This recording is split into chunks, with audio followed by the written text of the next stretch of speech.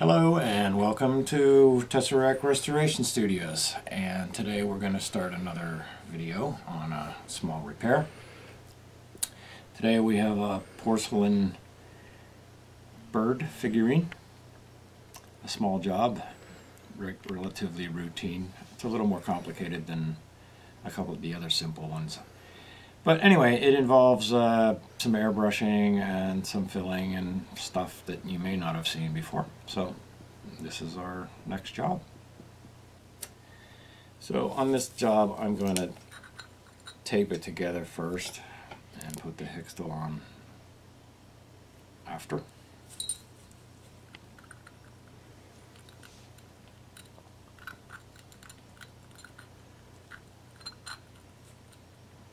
And the reason I'm doing that on this job is because often it has a lot of pieces, and often when you're putting Hextall on the cracks and then you wipe off the squeeze out, now you have Hextall all around it of very, very thin coating, but it prevents the tape from sticking. So I don't want to. I'll get a better adhesion with the tape if I assemble it dry first.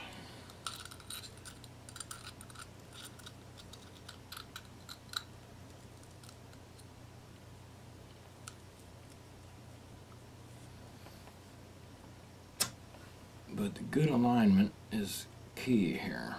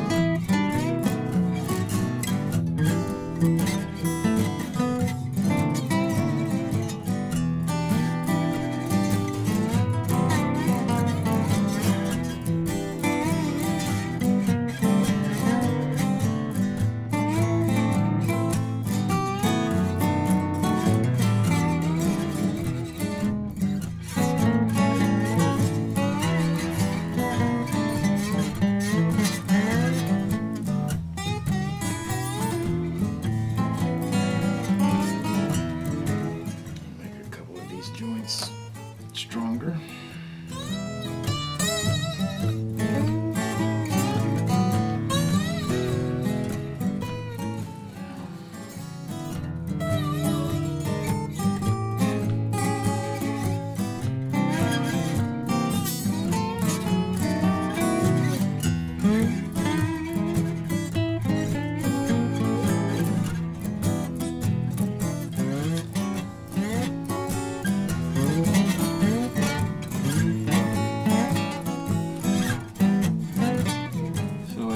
See, I have a lot of tape on here. You're probably wondering, well, how is he going to get the glue on there?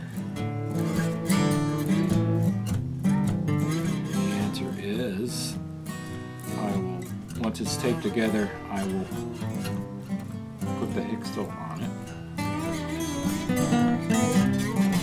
wherever I can. And then after a couple of days, I'll take the tape off and reapply the Hickstel to all the cracks again. So I'll make sure I get everything. But essentially, get it stuck together enough that when I take the tape off, it won't fall apart. Okay.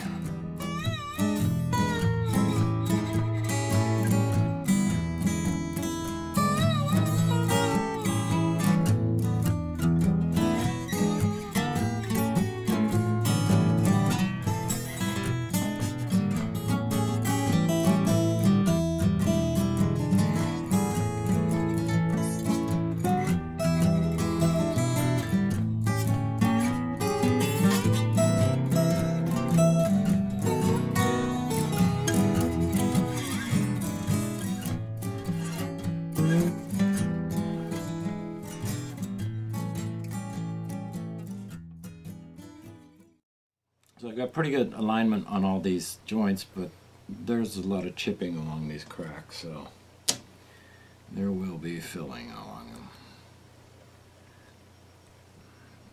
But that's okay. It's part of the routine.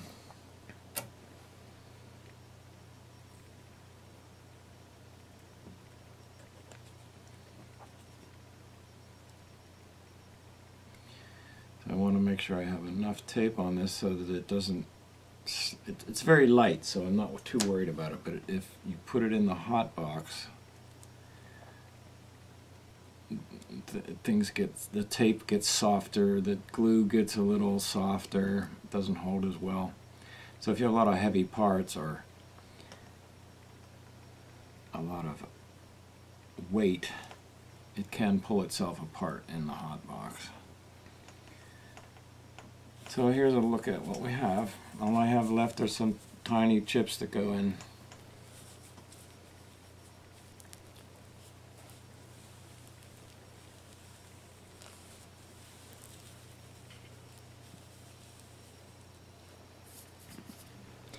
Alright, so I've heated this up in my hot box at 150 degrees, somewhere between 145 and 150 Fahrenheit.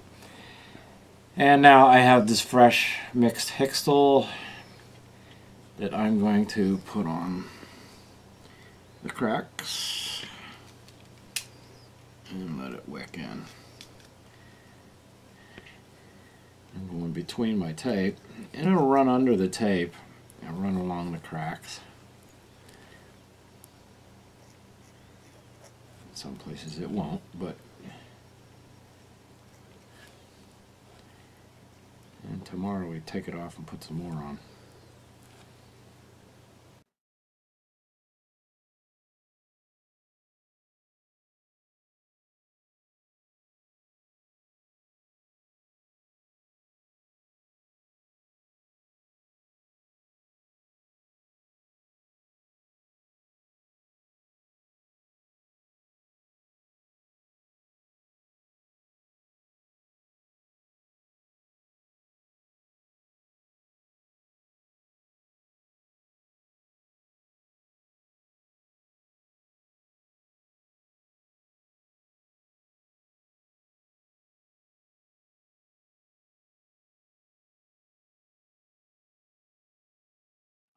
I had this in the hot box. I took out the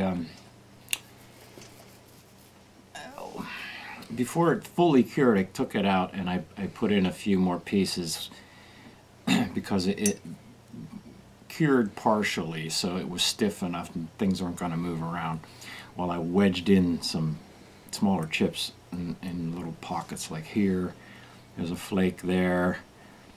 A couple places along some of these cracks where I wedged in some shards, and then there was a hole here. I put a piece in there, and so and I put it back in the hot box. And then today I came out and I took the tape off, and now we're ready for the milliput level. Okay. So I've got my milliput mixed up and ready to go, so here we go. I'm gonna start filling these crack lines.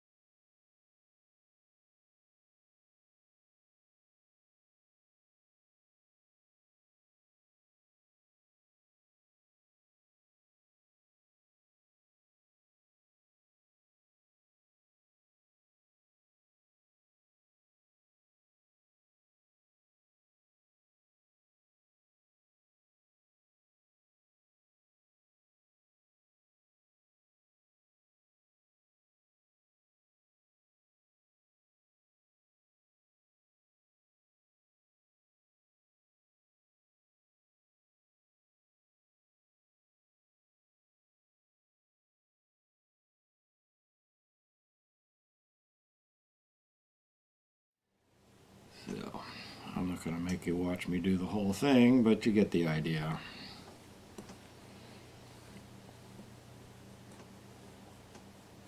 I'll probably take a couple of rounds of this fill and file before we get it perfectly smooth. And here it is with all the milliput fills.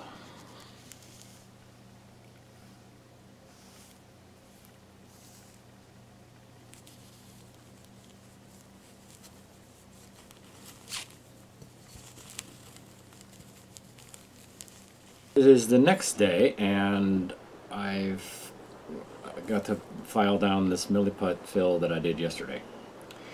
So,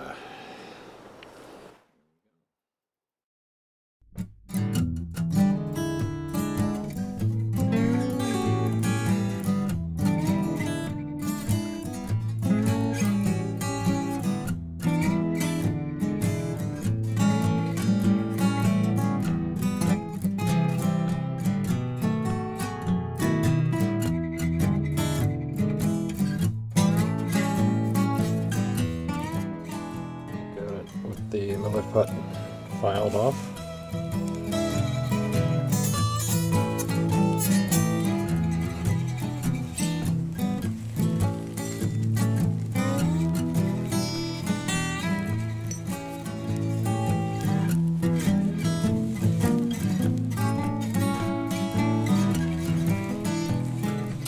Alright, so we're ready to put some paint on this, and since the last clip, I have put 2 coats of cold glaze on this and sanded between each coat, which further smooths these seams here. So now what I need to do is put this background color on here, and then cold glaze that, and sand it again, and then we'll be able to put color on top of that.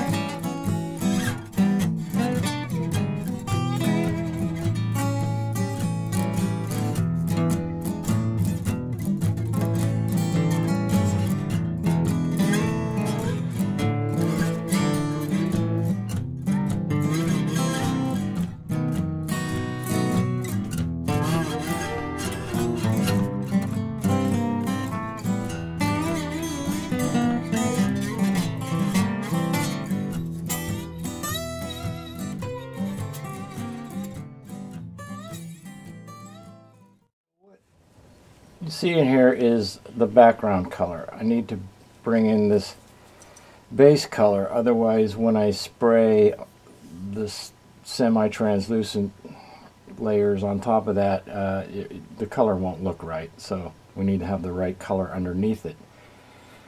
And also this the first coat of paint, when I put it on, sometimes you don't see this when the cold glaze, but when I put color on it, as you've seen in some other videos I've done, immediately rough spots where you need more fill will show up. So I have an area here and a little bit under here that need more fill.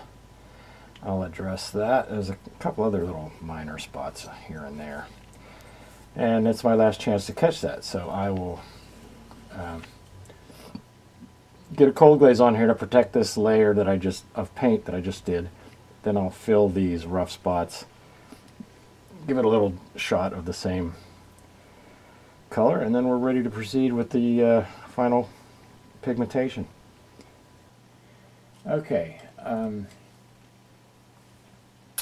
so I have since filled the places that needed filled here, smoothed it out, and put another coat of this Titan Buff over top of it. And then, and I just started, I added a little burnt umber to that and painted in some of this area underneath. And so I'm ready to put on some yellow, which we're going to do right here.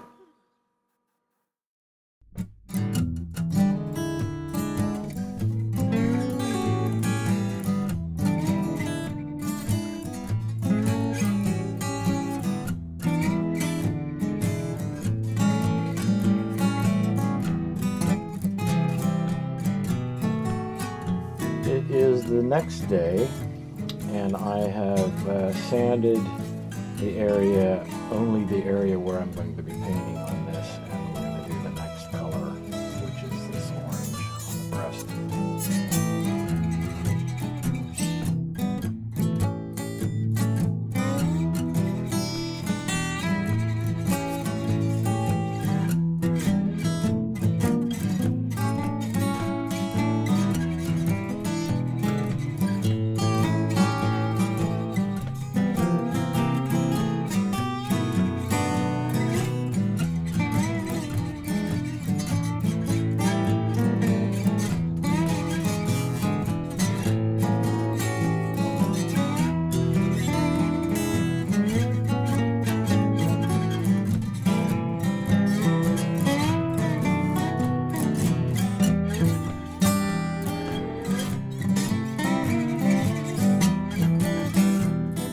I put some cold glaze over the last thing I painted, and now I just sanded this so I can paint the green, and that's what we're doing next.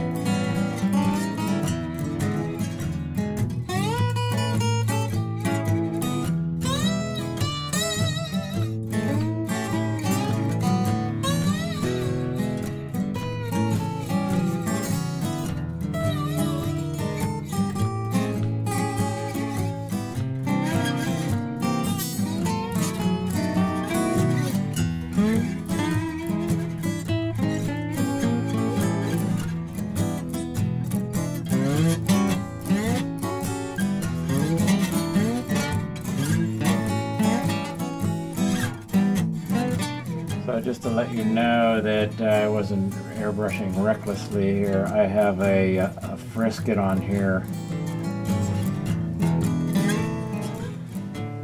Just masking off the orange.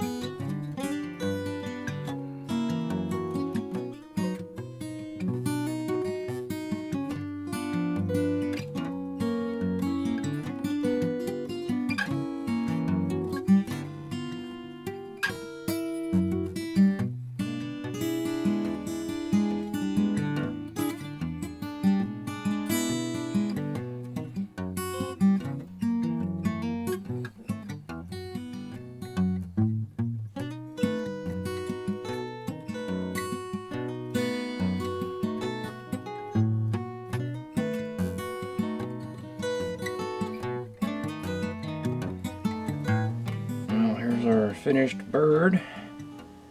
I put a semi-gloss, almost flat finish on it because the high gloss is not suitable for this type of thing.